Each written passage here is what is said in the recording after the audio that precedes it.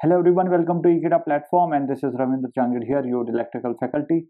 And in this video, I'm going to talk about the numerical number 2 that is actually based on the current in the DC link.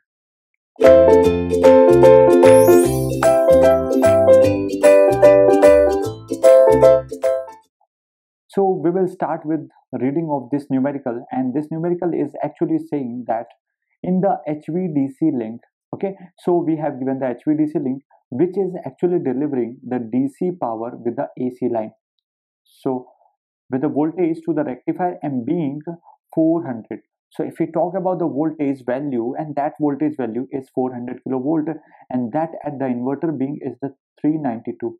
I hope you have understood up to this that the rectifier side voltage is 400 kilovolt and the inverter side voltage is 392 kilovolt.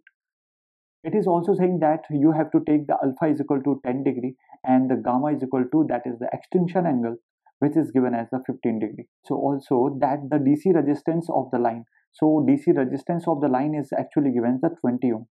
So what is saying for the calculations, it is saying calculate the DC voltage at both ends. So you have to calculate the DC voltages at the both ends.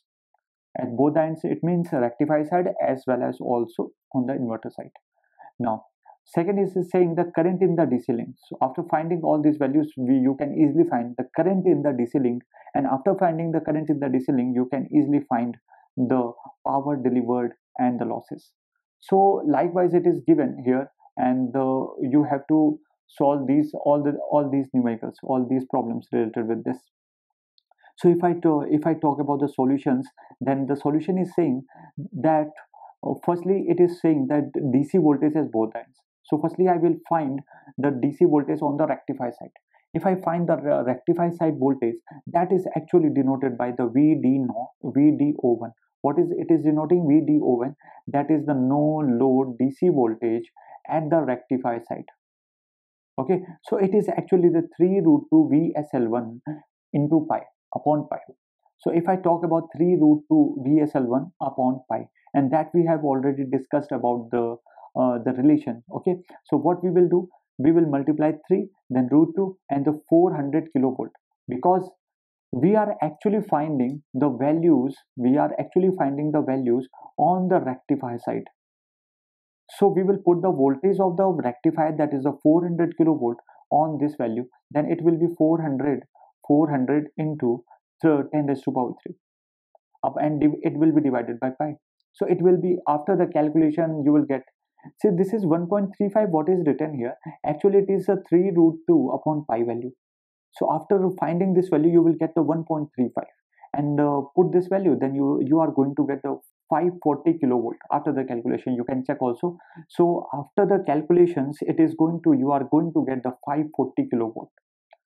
Now so if I talk about the VD naught, that is the VD naught is written here. So obviously you can judge that it is on the rectifier side you have denoted the VDO1. Now you will denote the VDO2, and that VDO2 is actually going to be no load voltage, no load DC voltage at the inverter end. Okay guys, now you have to put 3 root 2 VSL1. So whatever the voltage was related with, that is the 392 kilovolt. So you have to put 392 here, and after finding the value you are going to get the 529 kilovolt. So on the rectifier side you are going to get the 540 kilovolt, and on the inverter end you are going to get the 529 kilovolt. So there is a loss in the voltage, there is a, you can say, the drop in the voltage, and that drop is actually due to the DC load resistance, and that is on the DC link. Okay, so we will move for other points, that is the current in the DC link. So what will be the current in the DC link? If I talk about the current in the DC link, so firstly we will talk about the VD1. So what will be the VD1? That will be the VDO1 cos alpha. So whatever that VDO1 you have find, put the value here, and then put the value cos alpha. Cos, that is a cos 10 degree, that is the alpha value which is written here, that is a 10 degree. So you have to put the value, then you will get ultimately that is a VD1, that is on the rectifier side voltage. Now this is the VD2.